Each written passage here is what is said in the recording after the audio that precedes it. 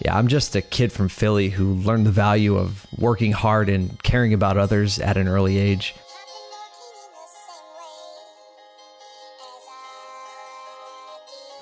I guess I can't say it was taught. It's just the way it was.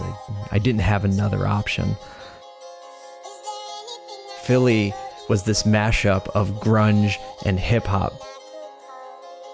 There was always this appreciation. Being part of a city, the creative things just always inspired me. My wife and I, we started Image Auto with a few thousand borrowed dollars and the book Small Business for Dummies. I didn't even know the difference between a steel wheel and an aluminum wheel. I was willing to work hard. I did care about people and just didn't expect it to be easy.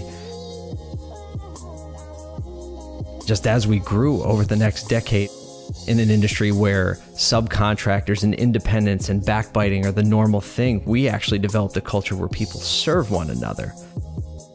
The name we gave it is Provision for Life. So as we served and worked and created, other companies wanted us to help them too. So that's when we founded Congruent Story, our creative media production company. I have a lot of titles now. Husband and father and creative director and founder and CEO.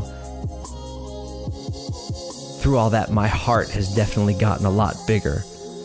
But in a lot of ways, nothing has changed. You know, I still don't have that other option. I'm still that kid from Philly.